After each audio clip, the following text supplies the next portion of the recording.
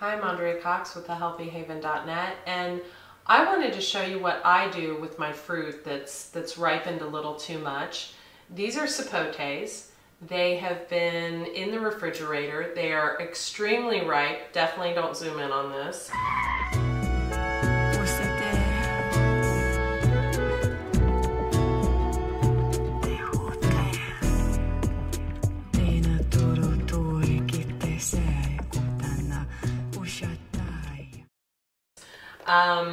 But they're sapotes. Sapotes are an amazingly sweet fruit. So my new friend Clementine the other day, I was asking her what I should do with my sapotes, and she said, why don't you make a sapote pie? So I decided to make a sapote pie.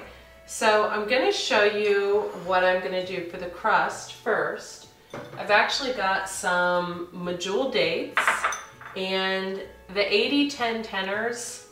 Okay, see, my cameraman does not know what an 80-10 tenor is, okay? So I'm gonna explain what an 80-10 tenor is. 80-10-10 is a book that was written by Douglas Graham, and it's got a huge cult-like following, and it means 80% fruit, 10% greens, 10% fat. Got it? So basically, a lot of 80-10 tenors, all they eat, the majority of their food is fruit. So the 80-10 tenors are gonna love this.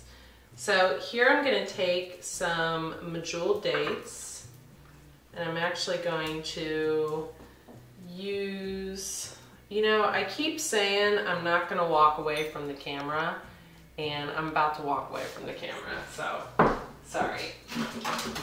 I'm gonna take my knife, because these have been in the fridge, so they're really, really cold. And actually, I'm going to use some, just to cut it out, that have not been in the fridge. That's why I needed a knife, because they were too cold. So I'm just going to push these dates down into this bowl to kind of make a date crust. And when I put it in the freezer, it's gonna harden and you'll actually be able to cut into it.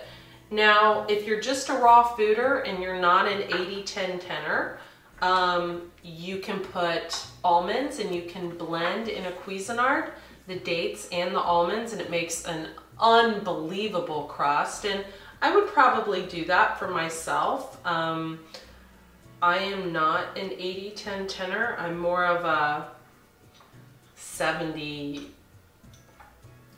tenor. Is that 70, 80, 90, 100? Yeah, that makes 100. Cool.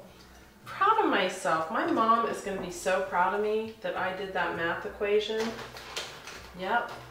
Now, I say I'm probably, because I get this email all the time, I am probably 65 to 70% fruit, and then definitely 20% greens, and I would say 10% fat. Although, I've been known to eat an entire 13-pound durian, which is full of fat.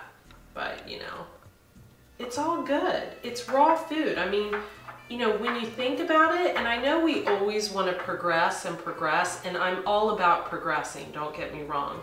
But when you think about it, we're so, we're already eating a diet that's better than 90% of the population that's eating the sad standard American diet. So when you think about it, just be happy with yourself. Okay, so here I'm just going to take the sapotes, and sapotes have little seeds in them, and we really don't want to eat those seeds. Although they're not poisonous like a cherimoya seed, they're still not optimal for us. So I'm just going to mash the sapotes. Yeah. With my fingers. I'm making this for myself. So here's a big seed. So I'm just going to grab something to throw the seeds in. And here's a smaller seed. They have a lot of small seeds. But when you think about it, we spend so much money on our fruit. I mean, I got these from Berry and Clementine, and I mean, they have, let's face it, the best fruit. If you live in California, I mean, they have the best fruit ever. So we're mashing. We're almost done. I would say probably 3 sapotes for a little dish like this. You could do a big pie and take it to a potluck if you go to any raw food potlucks. So, and I'm only gonna add 2 things. I would probably add a little bit of cinnamon. I'm gonna do 1 more to be on the safe side. I would probably add a little bit of cinnamon and a little bit of vanilla. I'm gonna take a little bit of cinnamon, organic cinnamon, stabilizes your blood sugar. I'm gonna mix that up some more and kind of really feel, make sure you've got, I mean, because you'll think you've got no seeds and then you'll have a seed. Ticks me off. So make sure you get all the seeds. I really like to mash it with a fork too. I forgot to mash it with a fork. But this looks pretty clean. So basically, I mean, this is really difficult. So prepare yourself. You take the sapote fruit and you pour it over the dates. You actually pour it over the date crust, like so.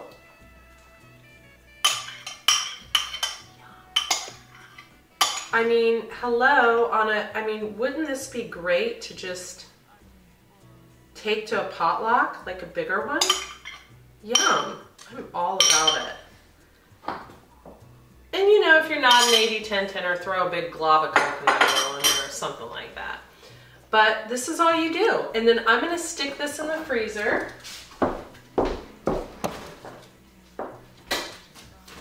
And well, the magic of television, I ate a quarter of one the other night, so that's what it looks like frozen, but it's amazing. That's vanilla bean on top, but it's just a really good way to eat up the fruit so it doesn't go bad.